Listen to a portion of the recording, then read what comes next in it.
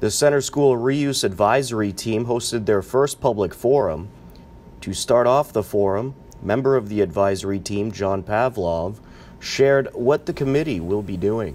So the Center School Reuse Advisory Team will recommend for the Board of Selectmen's consideration a plan for the Center School building and property that will provide the board with valuable outside viewpoints on the use and development of the property.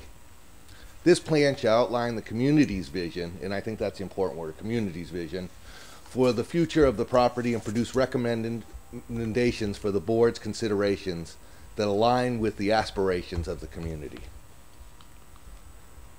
Know who the members are at this point, and getting a little deeper into the charge from the selectmen, make recommendations to the Board of Selectmen regarding the design of an interactive public process.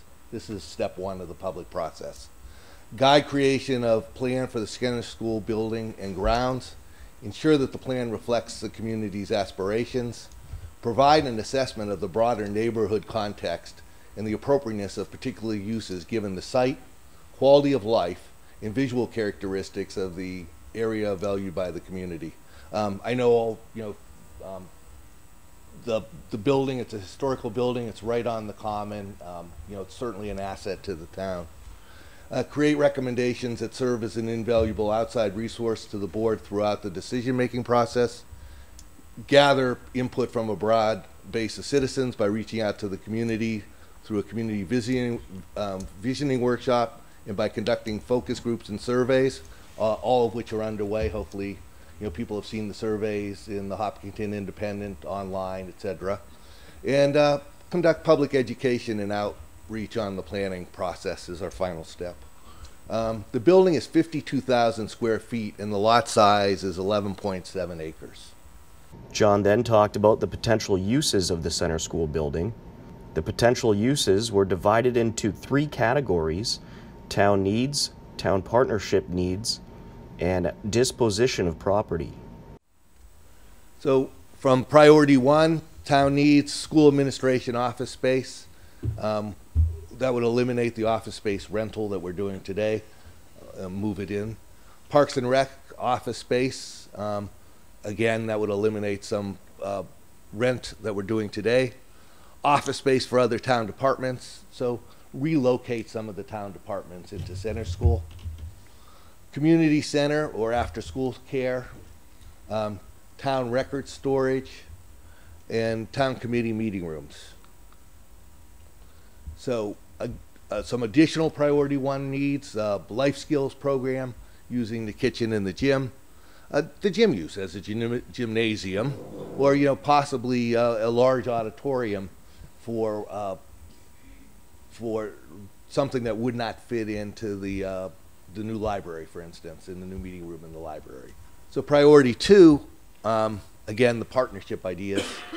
Youth center, HCAM studio, senior housing, fitness facility, meeting space for community organizations, the Boy Scouts, Girl Scouts, the Hopkinton Running Club, etc. Donation storage to support, space to support charities, and, potentially even Mass Bay community college classes. In priority three, sale for redevelopment is housing. A zoning change may be required if we do that. Sale for office space or retail development, if we decided as a town to do that, that would also require a zoning change. Potentially reuse as a school again, a charter school, and demolition of the building additions. In other words, retain the historic building, but remove the two buildings in back, and potentially use that as additional parking or whatever use, including land banking the property for future needs.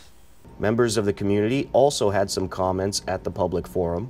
It seems as though there's a large demand for space for a lot of town groups. The gymnasium would be utilized, the cafeteria could be utilized, and all the other buildings. There's many, many town groups. The town hall is overcrowded. A lot of that building is compliant. You would need to add ADA compliant bathrooms for sure, But if you use the third floor for storage, which I saw that there was the need for storage, then you wouldn't need to have people up on the third floor. Before you consider taking those 12 classrooms and demolishing that for a pocket park or whatever else, I would caution that we just named off, 30 different organizations that could use that. So I would say that is compliant, that it could be used by a ton of places, a ton of organizations, clubs, et cetera, in town. I'm on the Family Day committee, and we meet at my house, we meet at somebody else's house, because the library is closed the times that we would like to meet. So this building might be closed as well. It might be cost prohibitive to open it every single night, but as town boards, we're looking for space, so that could be used as well. You can view the full public forum on the HCAM YouTube page, youtube.com/HCAMTV.